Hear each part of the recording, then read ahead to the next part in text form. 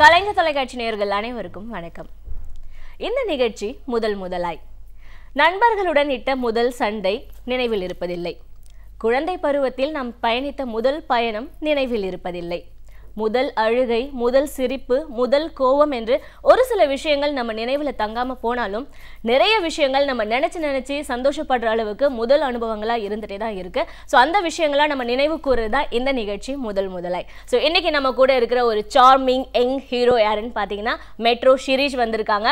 So அவருடைய cinema பயணத்துல முதல் அனுபவங்கள் எல்லாமே நம்ம கேட்டு தெரிஞ்சுக்க போறோம். வணக்கம். வணக்கம்.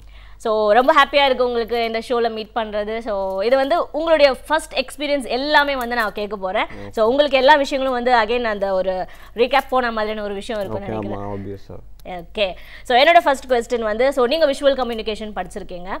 ஸோ இதுக்கான முதல் ரீசன் என்ன? விஷுவல் கம்யூனிகேஷன் நம்ம சினி ஃபீல்டில் போகணுன்ற ஒரு விஷயம் உங்களுக்கு தோணி இருக்கும் இல்லையா? ஸோ அந்த முதல் விஷயம் சொல்லுங்கள். முதல்ல கலைஞர் டிவி நேயர்கள் அனைவருக்கும் வணக்கம். நான் Actor Shirish பேசுகிறேன். அண்ட் நீங்கள் இப்போ கேட்ட கேள்விக்கு வந்து விஷுவல் கம்யூனிகேஷன் வந்து பேசிக்காக சினிமாக்குள்ளே போகணுங்கிறது நான் 10th ஸ்டாண்டர்டில் முடிவு பண்ண விஷயம். ஸோ சரி, அதுக்கு என்ன படிக்கணும்னு யோசிச்சுட்டு இருந்தோம். அப்போ சில நல்லவங்க வல்லவங்கலாம் சொன்னாங்க, லாயலா காலேஜில் விஷுவல் கம்யூனிகேஷன் படிக்கணும்னாங்க. ஏன் படிக்கணும்னு கேட்டதுக்கு, சூர்யா படிச்சிருக்காரு, விஜய் படிச்சிருக்காரு, இவர் படிச்சிருக்காரு, சரி ஓகே நம்மளும் அங்கேயே போய் சேருவோன்ட்டு தான் சேர்ந்தோம். ஸோ படித்து முடிச்சிட்டேன், ஆனால் ஓரளவுக்கு முடிச்சிட்டேன். ஸோ அதுதான் அதில் வந்து ஒரு பேசிக்கான விஷயங்கள் என்ன, சினிமானா என்னங்கிற விஷயங்கள் கற்றுக்கிட்டு அதுக்கு மீறி நான் ஒரு ஆக்டிங் கிளாஸ் போனதாக இருக்கட்டும், ஃபைட் கிளாஸ், டான்ஸ் கிளாஸ், அதெல்லாம் வந்து தனியாக போன ஒரு விஷயம். ஆடிஷன் போயிருப்பீங்களா? அந்த முதல் அனுபவம் சொல்லுங்கள். அந்த முதல் அனுபவம் மெட்ரோ என் ஃபர்ஸ்ட் ஃபிலிம். டைரக்டர் ஆனந்த கிருஷ்ணன் அவர் வந்து ஆடிஷன் வச்சார். ஆனால் அதுக்கு முன்னாடியே நான் வந்து அந்த விஷுவல் கம்யூனிகேஷன் முடிச்சாச்சு. அண்ட் என்னோட ஆக்டிங் கிளாஸாக இருக்கட்டும் அதெல்லாமே முடிச்சுட்டு நான் போய் தெளிவாக நின்னேன். ஸோ அவர் கதை சொன்னார், இந்த மாதிரி பண்ணி காமி எனக்கு ஒரு விஷயம் அப்படின்னாரு. நான் சட்டிலாக ப்ளே பண்ணுறது ஈஸியாக இருந்துச்சு, ஏன்னா அது எனக்குள்ளேயே பயமாகவும் இருந்துச்சு. ஏன்னா ஃபர்ஸ்ட் டைம் ஆடிஷன் போது என்ன நடிச்சு காட்டினீங்க? அந்த அம்மா இறந்து போய் எப்படி ஃபீல் பண்ணுவேன்னாங்க. சரி சும்மா அது பண்ணிக்கலாம். ஃபர்ஸ்ட் ஷாட் வச்சிருப்பாங்கல்ல, ஸோ அந்த ஷாட் வந்து உங்களுக்கு லைஃப்ல மறக்க முடியாத ஒரு விஷயமா இருக்கும். ஏன்னா வந்து சினிமான்றது ஒரு பெரிய கனவு. அண்ட் கேமரா ரெடி ஆயிடுச்சு, ஸோ ஃபர்ஸ்ட் ஷாட் வைக்கிறாங்க. ஸோ அந்த அனுபவம் எப்படி இருந்தது உங்களுக்கு? அந்த முதல் ஃபர்ஸ்ட் ஷாட் வந்து மெட்ரோவில் வந்து சென்ட் தாமஸ் மவுண்ட்டில் வந்து அம்மா அப்பா வந்து கிச்சனுக்குள்ளே சும்மா டான்ஸ் ஆடுற மாதிரி ஒரு சீனு. நானும் என் தம்பியும் உட்காந்து அப்படி எட்டி பார்ப்போம், தலையில் அடிச்சுக்கணும். அதுதான் என் ஃபஸ்ட்டு டோட்டல் சினிமாலே தான் என் first shot. So first love அப்படின்ற ஒரு விஷயம் இருக்கும் சினிமாவில், பர்சனல்லாம் வரல. ஸோ சினிமாவில் அந்த ஃபர்ஸ்ட் லவ் அப்படின்றது கேமரா முன்னாடி எவ்வளோ பேர் அந்த க்ரௌட் முன்னாடி நின்று நடிக்கிறதுன்றது கொஞ்சம் ஒரு ஷையான ஃபர்ஸ்ட் எக்ஸ்பீரியன்ஸ் வந்து ஒரு மாதிரி இருந்திருக்கும். ஸோ அதை பற்றி சொல்லுங்கள். எனக்கு மெட்ரோ பொறுத்த வரைக்கும் ஒரு லார்ஜ் நம்பர் ஆஃப் பீப்புளெலாம் இல்லை. ஒரு நம்மளுக்கு காம்பவுண்ட்குள்ளேயே கொஞ்சம் அங்கங்கே ஷூட் பண்ணதுனால ரொம்ப பப்ளிக் நிறையா பார்க்கல. ஆனால் இப்போ நான் ஷூட் பண்ணுற இந்த பிஸ்தா படத்தில் வந்து ஒரு சாங் ஷூட் டான்ஸ் அப்போது ஒரு சுற்றி பார்த்தா ஒரு 400 பேர் இருந்தாங்க. ஸோ ஃபஸ்ட் டைம் டான்ஸ் நான் இந்த படத்தில் தான் ஃபஸ்ட் டைம் டான்ஸ் ஆடுறேன். ராஜா ரங்குஸ்கிலையும் ஆடல. ஸோ பிஸ்தா ஃபஸ்ட் டைம் டான்ஸ் ஆடுறேன். ஸோ அப்போது நடுங்குச்சான்னு கேட்காதீங்க, என்னடா இது, ஒரு 400 பேர் இருக்காங்க சுற்றி. ஸோ டான்ஸ் ஆடணும். நடிக்கிறதுனா கூட எனக்கு ஒன்றும் பிரச்சனையாக இருக்காது, பட் டான்ஸுன்னும் போது எனக்கு கொஞ்சம் நர்வஸாக இருந்துச்சு. அவ்வளோதான், வேறு ஒன்றும் பெருசாக அந்த ஒரு மறக்க முடியாத ஒரு ஆமாம் பயம், என்ன காலெலாம் நடுங்குச்சு. ஸோ ஆனால் இந்த சினிமாவில் ப்ரப்போஸ் பண்ணுறது அண்ட் வந்து இந்த ரொமான்ஸ் பண்ணுறது அதெல்லாம் ரொம்ப ஈஸியாக வந்துச்சு. அது நிஜம் லைஃப்பில் ஈஸியாக பண்ணுறதுனால சினிமா ஒன்றும் கஷ்டம். பட் வந்து எதுவும் உங்களுக்கு ப்ராப்ளம்லாம் வரலையா? வரல, இது வரைக்கும் எதுவும் வரல. So okay. ஸோ இதுலேருந்து ஏதோ ஒரு விஷயம் வந்து உள்ளே இருக்குது, அது என்ன விஷயம்ன்றதை நம்ம ரிவீல் பண்ண தேவையில்லைன்னு நினைக்கிறேன். அண்ட் மெட்ரோ படம் தான் உங்களுடைய முதல் அனுபவம். ஸோ மெட்ரோவில் உங்களுடைய ஃபர்ஸ்ட் டைரக்டர், ஸோ ஃபர்ஸ்ட் பேர், ஸோ இந்த மாதிரியான விஷயங்கள் நிறைய இருந்திருக்கும். ஸோ ஃபர்ஸ்ட் பேர், ஃபர்ஸ்ட் டைரக்டர், இவங்களை பற்றி சொல்கிறதுக்கு நிறைய விஷயம் இருக்கு இல்லையா? ஸோ அதை சொல்லுங்கள். ஃபர்ஸ்ட் டைரக்டர் ஆனந்த கிருஷ்ணன். அவர் ஃபஸ்ட்டு வேறு ஒரு படம் பண்ணியிருந்தார். அதுக்கப்புறமா அவரோட படம் அப்போ ரிலீஸ் ஆகிடுச்சு. என்ன ஆடிஷன்லாம் கூப்பிட்டதுக்கப்புறமா எல்லாம் ஃபிக்ஸ் ஆகி மெட்ரோ இதானதுக்கப்புறமா அவருக்கு ஆடிஷன் அவரோட ஃபர்ஸ்ட் மூவி ஆல்னு ஒரு படம் ரிலீஸ் ஆச்சு. ஸோ நாங்கள்லாம் போய் பார்த்துட்டு அவரோட நான் அப்போ தான் ட்ராவல் ஆகிறேன், ஒரு ஃப்ரெண்ட்லி மேனரில் ட்ராவல் ஆகிறேன். என்ன ஆச்சுன்னா ஒரே வயசுங்கிறதுனால கொஞ்சம் சிங்க் அதிகமாக இருந்துச்சு. ஸோ ப்ளஸ் அவர் வந்து ரொம்ப ஒரு ஃபார் எக்ஸாம்பிள் ரொம்ப ஒரு ஸ்ட்ரிக்டான டேரக்டரோ அந்த மாதிரிலாம் இல்லை. ஏன்னா அப்படிலாம் பண்ணால் நான் ஃபஸ்ட் டைம் உள்ளே போகிறதுனால நான் பயப்படுவேன். ஸோ அவர் ரொம்ப ஃப்ரெண்ட்லியாக என்னை வந்து கரெக்டாக என்ன சொல்கிறது, ஒரு ஹீரோ ஒரு வேலையை தவிர்த்து மற்ற எல்லா வேலையும் எனக்கு கற்றுக் கொடுத்தார். ஒரு எடிட்டிங்னா இப்படி தான் இருக்கும், மியூசிக்னா இப்படி தான் பண்ணணும், எல்லா விஷயத்துக்கும் எனக்கு ஒரு ஃப்ரீயாக என்னை வந்து விட்டார். ஸோ கற்றுக்க. ஸோ அது என் செகண்ட், தேர்ட், ஃபோர்த் ஃபிலிம்லலாம் எனக்கு அது நல்லா யூஸ்ஃபுல்லாக இருக்குது அந்த விஷயம். ஓகே. அண்ட் உங்களுடைய ஃபர்ஸ்ட் பேர்? மெட்ரோவில் ஒன்றும் பெருசாக பேர்லாம் இல்லை, அவங்க ஜஸ்ட் ஒரு 2 நிமிஷம் வருவாங்க படத்துலேயே, அவ்வளோதான். ஸோ யா, டாக்டர் மாயான்னு சொல்லிட்டு அவங்க பேர், பட் ரொம்பலாம் பேசினதில்லை. இப்போ சாந்தினி வந்து செகண்ட் பேர் ராஜா ரங்குஸ்கியில். ஸோ அவங்க வந்து என்னோடய ஃப்ரெண்ட் பேசிக்காகவே. ஸோ அப்படியே ஈஸியாக இருந்துச்சு நடிக்க. பட் ரொம்ப ஈஸியாக இல்லை. ஒரே ஒரு கிசிங் சீன் அப்போ ஒரு 19 டேக்ஸ் எடுத்தோம். 19 டேக்ஸா? பெருசா இல்ல. இது பிளான் பண்ணி எடுத்த டேக்ஸா? இல்ல, அது சத்தியமா கிஸ்லாம் இல்ல, அது கிட்ட போறதுக்கே எனக்கு பயமாயிடுச்சு. ஓ, கிட்ட போறதுக்கே 19 டேக்ஸா? கிட்ட போறதுக்கே கொடுத்துட்டு நீங்க தப்பு பண்ணினேனா? அதெல்லாம் போயிருக்கும், 2-3 நாள் நான் போயிருக்கும் அப்பலாம். ஓகே. ஃபர்ஸ்ட் படம் பார்த்து முடிச்சிட்டு இந்த சினி ஃபீல்ட்ல இருந்து உங்களுக்கு வந்த ஒரு கங்க்ராட்ஸ் கால் அப்படினா யார் கிட்ட இருந்து வந்தது? ஃபர்ஸ்ட் கால் சிம்பு சார் ஃபோன் பண்ணார். சிம்பு சார் கூப்பிட்டாரு, முருகதாஸ் சார் கூப்பிட்டாரு, கௌதம் மேனன் சார், எல்லாருமே வந்து விஷால் சார், எல்லாருமே வந்து நல்லா இருக்கு, ரொம்ப நல்லா பண்ணியிருக்க, சூப்பர் படம் அது, இப்போ சிட்டியில் நடக்கிற ஒரு விஷயத்தை பற்றி நீங்கள் படமாக எடுத்திருக்கீங்க, ரொம்ப நல்லா பண்ணியிருக்குன்னு சொல்லிட்டு ட்விட்டர்லேயும் எல்லோரும் ட்வீட் பண்ணாங்க. இப்போ தான் பழைய ஞாபகத்துக்கெல்லாம் கூப்பிட்டு போகிறீங்க. எஸ், அதுதான் இந்த நிகழ்ச்சி இல்லையா? ஓகே. அண்ட் அதெல்லாம் தாண்டி ஸோ அந்த மெட்ரோ படம் ரிலீஸ் ஆயிடுச்சு. ஸோ வந்து நீங்கள் ஃபர்ஸ்ட் தேட்டருக்கு போகணும், ஸோ உங்களுடைய அந்த படத்தை பார்க்கணும். ஸோ அந்த ஃபர்ஸ்ட் எக்ஸ்பீரியன்ஸ் என்ன மாதிரி, யார் கூட போனீங்க? அது ஆப்வியஸாக அப்பா, ஃபேமிலி அண்ட் ஃப்ரெண்ட்ஸ் எல்லாரோடையும் போனேன். லிட்ரலாக எனக்கு வந்து அது ஒரு ட்ரீம். லைக் சத்யம் தேட்டரில் வந்து நம்ம மூஞ்சி ஒரு நாள் பார்க்கணுங்கிறது வந்து சினிமா சும்மா ஃபார் எக்ஸாம்பிள் ஒரு 6th ஸ்டாண்டர்ட் 5th ஸ்டாண்டர்ட் போயிட்டு இருக்கும் போதே நம்ம சினிமாவில் போனோன்னா நம்ம இப்படி பார்ப்போம்ல நம்மளே அப்படின்னு நான் நினச்சிட்டு உள்ளே போன ஒரு விஷயம். ஸோ அப்படி போய் நான் பார்த்து I was like literally in tears தான் ஆப்வியஸாக. அழுதுட்டீங்களா? ஓகே. அம்மா என்ன சொன்னாங்க உங்க படம் பார்த்தோம்? ரொம்ப சூப்பராக இருந்துச்சு, நான் எக்ஸ்பெக்ட் பண்ணல நீ இப்படிலாம் பண்ணுவேன்னு அப்படிலாம் சொன்னாங்க. ஓகே ஓகே சரி அதெல்லாம் விடுங்க. ஓகே. அண்ட் வந்து லவ் இந்த மாதிரி விஷயங்கள்லாம் நம்ம முடிச்சாச்சு. அண்ட் வந்து பைக் ரைடிங் அப்படின்றது எல்லா ஹீரோஸ்க்குமே ஒரு பெரிய டார்கெட்டான ஒரு விஷயம். எல்லா படத்துலையும் இந்த பைக் ரைடிங் எப்படி இருக்குன்றது நிறைய பேருக்கு சினிமாக்கு வெளியே இருக்கிறவங்களுக்கு தெரியாது. ஸோ அந்த ஷார்ட் வைக்கும் போது தான் அந்த ஃபீல் வந்து உங்களால் ஃபீல் பண்ண முடியும். அது எப்படி இருந்தது உங்களுக்கு அந்த பைக் ரைடிங்லாம்? எனக்கு பேசிக்காக நான் சின்ன வயசுல நான் பைக் அவ்வளோ ஓட்டினதே இல்லை. ஸோ சினிமாவில் ஓட்ட வச்சாங்க. ஸோ அப்போது வந்து சரின்னு மெட்ரோவில் ஓட்ட வச்சாங்க ஃபஸ்ட்டு. சரி பைக் தானே ஓட்டணும், நார்மலாக ஓட்டலான்னு பார்த்தா இல்லை கை விட்டுட்டு நீ ஹெல்மெட் போடணும், ஹெல்மெட் போட்டுக்கிட்டே வண்டி ஓட்டணும் அப்படின்னா, நிறைய என்னடா இவ்வளோ பெரிய விஷயம்லாம் கொடுக்குறீங்களா அப்படின்லாம் கேட்டேன். ஸோ அதுக்கப்புறமா இட் வாஸ் ஈஸி, பண்ணிட்டேன் நான். அது ஈஸியா? ஓகே. எதுவும் அதனால எதுவும் ஒரு ஆக்சிடென்ட் எதுவும் ஒரு விஷயமும் நடக்கல? நல்லது. ஏங்க ஓகே. அண்ட் சினிமாவுக்கு பார்த்தீங்கன்னா நிறைய ஹீரோஸ் வந்து தாடி வச்சு நடிக்கிறது ஒரு ஸ்டைல், அண்ட் மீசை வச்சுட்டு தாடி வச்சு நடிக்கிறது. பட் வந்து ஒரு சில ஹீரோஸ்க்கு அது எடுக்காம நடிக்கிறதுன்றது ரொம்ப கஷ்டமான ஒரு விஷயம். நம்ம சூப்பர் ஸ்டார் கூட அந்த தில்லுமுடு படத்தை ரொம்ப கஷ்டப்பட்டிருப்பார். ஸோ அந்த மாதிரி ஒரு எக்ஸ்பீரியன்ஸ் ஏதாவது நடந்திருக்கா? நான் ஆக்சுவலாக மீசை இல்லாமல் நான் நடிக்க மாட்டேன், எனக்கு தெரிஞ்சு நான் நடிக்கக்கூடாதுன்னு நான் இருக்கேன். So I don't want take the moustache. Beard கூட ட்ரிம் தான் பண்ணியிருப்பேனே தவிர நான் ஃபுல் ஷேவ் பண்ணி அந்த படம் இல்லை. இப்போ ராஜா ரங்குஸ்கி போலீஸுங்கிறதுனால நான் கம்ப்ளீட்டாக ஃபுல் ட்ரிம் பண்ணியிருப்பேன். பட் மீசை எனக்கு தெரியல. இப்போது காஸ்மோஸாங்கிற படத்துக்கு டைரக்டர் மீசை எடுக்கணும்னு சொல்லியிருக்காரு. ஸோ அங்கே மாட்டுவேன்னு நினைக்கிறேன். ஓகே. எடுப்பீங்களா? தெரியல, பேசிட்டு இருக்கேன், சமாதானம் பேசிட்டு இருக்கேன். ஓகே. ஸோ நீங்கள் மெட்ரோ படத்தில் நடிச்சதுனால இந்த கேள்வி நான் கேட்குறேன். மெட்ரோ ட்ரெயினில் பயணித்த அனுபவம் இருக்கா? போனோம், நானும் பாபி சுமா சாரும் சும்மா சரி போவோம் மெட்ரோன்னு சொல்லுவோம் அப்படின்னு சொல்லிட்டு படம் ரிலீஸ் ஆகிற டைமில் தான் மெட்ரோ ஆரம்பித்தாங்க. ஸோ அதனால நாங்கள் சும்மா அந்த ஒரு ஸ்டேஷன் மட்டும் சும்மா போயிட்டு வந்தோம். இப்போ ஏன்னா எனக்கு வேறு இது நம்ம ஊரில் ஒன்று ஆரம்பிச்சிருக்காங்கன்னா உடனே போனால் தான் நல்லாயிருக்கும் வேறு. ஸோ அதனால நான் கொஞ்சம் ஃபஸ்ட்டே போய் ஃபுல்லாக சுற்றி பார்த்துட்டேன். எப்படி இருந்தது? சூப்பராக இருந்துச்சு. ஓகே.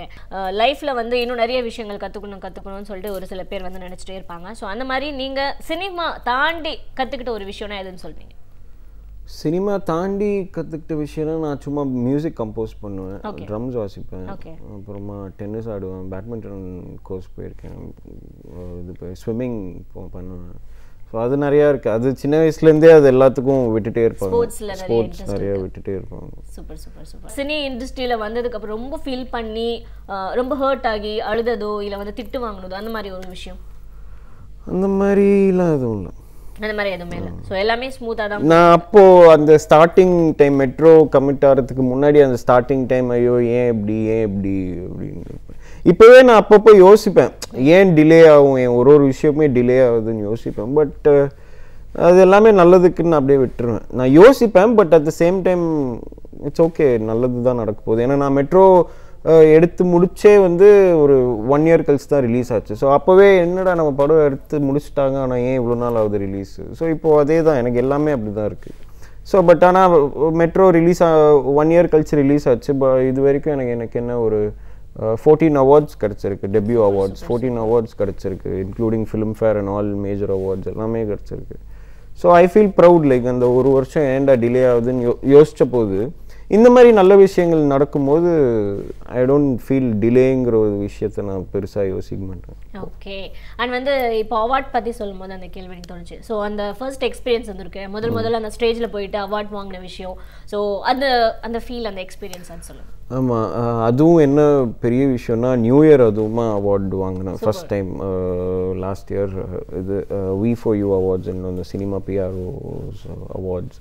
ஸோ அவங்க டெபியூ மெட்ரோக்கு கொடுத்தாங்க. ஸோ அது ரொம்ப சந்தோஷமாக இருந்துச்சு. சரி, ஜஸ்ட் அப்படியே சும்மா படம் ரிலீஸ் ஆகி அப்படியே இருந்துச்சு, நல்ல டாக் இருந்துச்சு ஒரு புற. ஓகே, அவார்டுன்னும் போது டெபியூன்னும் போது, ஏன்னா அந்த டைம் வந்து நிறைய பேர் வந்திருந்தாங்க டெபியூ லிஸ்ட்டில், ஒரு 5 பேர் இருந்தாங்க. ஸோ ரொம்பவும் யோசிக்கக்கூடாதுல்ல. ஸோ அப்படியே அது வந்தால் வருது, வராட்டி போகுதுன்னு நம்ம சும்மா இருக்கணும். ஸோ கண்டினியூஸாக எல்லா அவார்ட்ஸுமே நம்மளுக்கு கிடச்சிது. மேக்ஸிமம் ஆஃப் தி அவார்ட்ஸ் எனக்கு அப்போ கிடச்சிது. எனக்கு ரொம்ப சந்தோஷமாக இருக்குது. ஓகே. அண்ட் வந்து நம்ம ரியல் லைஃப்பில் ஃப்ரெண்ட்ஸ் இருக்கிறதுன்றது ஒரு நார்மல் விஷயம். பட் வந்து சினி ஃபீல்ட் வந்ததுக்கு அப்புறமா க்ளோஸாக வந்து ஒரு சில ஃப்ரெண்ட்ஸ் தான் கிடைப்பாங்க. ஸோ அது கிடைக்கிறது ரொம்ப கஷ்டம். யார் ட்ரூ யார் ஃபேக் அப்படின்னு நம்மளால தெரிஞ்சுக்க முடியாது. ஸோ அந்த மாதிரி உங்களுக்கு சினி ஃபீல்டில் கிடைத்த ஒரு முதல் நண்பர், ஒரு குட் வெல் விஷர் அப்படின்னு யார் சொல்லுங்கள்? முதல் நண்பன் சினி ஃபீல்டுனா சிம்பு. ஓகே. ஸோ என்ன மாதிரியான ஒரு நட்பு உங்களுக்குள்ள நாங்கள் தெரிஞ்சுக்கிறோம்? ரொம்ப பெஸ்ட் ஃப்ரெண்ட். லைக் ரொம்ப சப்போர்ட் பண்ணுவார். லைக் என்ன சொல்கிறது, அடுத்தடுத்த விஷயம் என்ன பண்ணணும்னு சொல்லுவார். லைக் நான் அவரை ரொம்ப பார்த்து நான் அட்மையர் பண்ணியிருக்கேன். ஸோ ஆப்வியஸாக ஸோ நிறைய விஷயம் நாங்கள் பேசுவோம். லைக் மியூசிக்காக இருக்கட்டும், எதுவாக இருக்கட்டும், ஏதாவது ஒன்று பேசிகிட்டே இருப்போம். ஸோ அது எனக்கு ஹெல்ப்ஃபுல்லாக இருந்துச்சு அந்த மாதிரி விஷயம். அண்ட் இஸ் என்ன சொல்கிறது, ஒரு trustworthy friend. Like no back stabbing. First சம்பளம் அப்படின்றது எல்லா பசங்களுக்குமே ஒரு பெரிய ட்ரீம்.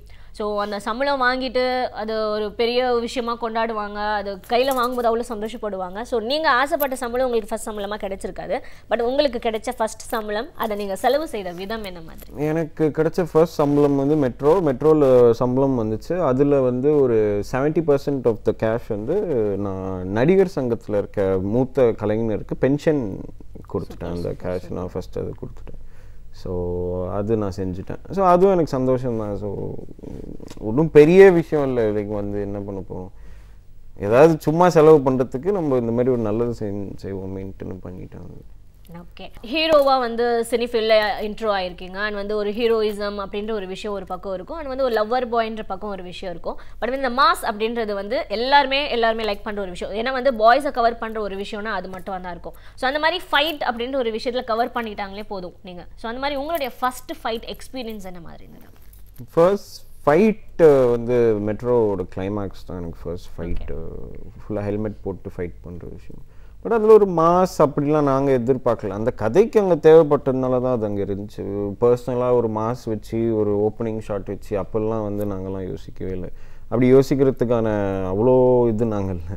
ஸோ நாங்கள் ஜஸ்ட் அந்த கதைக்கு அங்கே தேவைப்பட்டதுனால நாங்கள் சும்மா ஒரு மாதிரி. உங்களுக்கு பர்சனலாக எப்படி இருந்தது அந்த ஃபைட் எக்ஸ்பீரியன்ஸ்? எனக்கு ரொம்ப பிடிச்சது. ஏன்னா ரத்தம் வந்துச்சு, நகம் உடைஞ்சது, அப்படியா? ஆமாம் அதெல்லாம் ஆச்சு.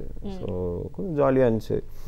அப்புறம் இப்போ ராஜா ரங்குஸ்கி ஃபைட் அப்போ ஒரு ஃபேக்ட்ரி போயிருந்தோம். அந்த ஃபேக்ட்ரியில் வந்து ஏதோ கெமிக்கல் ஃபேக்ட்ரி, பழைய ஃபேக்ட்ரி. அது வந்து என்ன சொல்கிறது, ஃபைட் சீன் எடுத்துகிட்டு இருக்கோம். பட் ஆனால் எங்கள் எல்லாரோட கண்ணுமே வந்து ரெட் ஆகி கண்ணில் தண்ணி கொட்டிகிட்டே இருக்கும். அந்த கெமிக்கல் ஏதோ அங்கே இருக்க போல். ஸோ அடுத்த நாள் ஷூட்டிங் வந்து எல்லோரும் கேன்சலே பண்ணிட்டோம். ஸோ அந்த அளவுக்கு எங்களுக்குலாம் வந்து அந்த ஃபைட் சீன் எடுக்கும்போது அங்கே ஒரு பிரச்சனை இருந்துச்சு. ஸோ எனக்கு ஃபைட்னாலே ஏதாவது ஒரு பிரச்சனை வந்துடும். ஒன்று எனக்கு வரும், இல்லைனா எல்லாருக்குமே வந்துடும். Okay okay okay. அண்ட் வந்து சினிமாவில் ஹீரோவாக நடிக்கிறவங்க எல்லாருக்குமே பார்த்தீங்கன்னா ஒரு பெஸ்ட்டான சாங்ஸ் கிடைக்கணும். ஸோ அந்த சாங்ஸ் வந்து ரிப்பீட்டடாக எல்லா சேனல்ஸ்லையும் ப்ளே ஆகணுன்ற ஒரு ஆசை இருக்கும். ஸோ அந்த மாதிரி உங்களுடைய அந்த ஃபர்ஸ்ட் சாங் அனுபவம், டான்ஸ் எக்ஸ்பீரியன்ஸ் அப்படின்னு இருந்துச்சு? டான்ஸ்ன போது பிஸ்தா is my first film which I'm going to dance. அது இனிமேல் தான் வரும். அது மியூசிக் தரன் அவரோட 25th ஃபிலிம் அது. ஸோ அதில் டான்ஸ் இருக்குது. அண்ட் ராஜா ரங்குஸ்கி, யுவன் சங்கர் ராஜா, அதில் நான் ரொம்ப பெருசாக டான்ஸுங்கிற இதில், ஏன்னா நான் ஒரு பீட் போலீஸ் ஆஃபீஸர் அப்படியே போயிட்டே இருப்போம். ஸோ அது ஒரு விஷயம். அண்ட் ஃபர்ஸ்ட் ஃபிலிம் மெட்ரோவில் வந்து ஜோவான் மியூசிக் டைரக்டர். அது ரொம்ப நாங்கள் வந்து சாங்ஸ்ன்னு அப்படிலாம் வைக்கல. ஒரு ஒரு ஒரு ஒரு 1-2 பாட்டு தான் இருக்கும். ஸோ அது ரொம்ப ஒரு டான்ஸோ அந்த மாதிரிலாம் இல்லை, மாண்டேஜஸ் தான் இருந்துச்சு. ப்ளஸ் அது ஃபுல் அண்ட் ஃபுல் நாங்கள் பிஜிஎம் தான் ரொம்ப ஃபோக்கஸ் பண்ணுவோம். பட் ஆனால் இப்போ யுவன் சங்கர் ராஜா வந்து கம்ப்ளீட்டாக லவ்வுக்கு ஒரு சாங் இருக்குது. இப்போ அடுத்தது தான், ஏன்னா இப்போது ரிலீஸ் ஆகிருக்கு நான் யாருன்னு தெரியுமா, சிம்பு சாங் ரிலீஸ் ஆகிருக்கு, சிம்பு சார் பாடின பாட்டு. ஸோ அது நல்லா போயிட்டுருக்கு. இப்போ அடுத்த சிங்கிள் வந்து பட்டுக்குட்டி நீதான்ற ஒரு பாடல், அது யுவன் சங்கர் ராஜாவே பாடியிருக்காரு. ஸோ அந்த சாங் அது ஃபுல்லாகவே லவ் சாங் அது. ஸோ அடுத்த ரிலீஸ் அதுதான். ஸோ அது வெயிட் பண்ணிகிட்ருக்கேன். Okay done. ஸோ சினி ஃபீல்டில் வந்ததுக்கு தேங்க் பண்ணியிருப்பீங்க யாருக்காவது. ஸோ அந்த ஃபர்ஸ்ட் தேங்க்னா யாருக்கு சொன்னீங்க?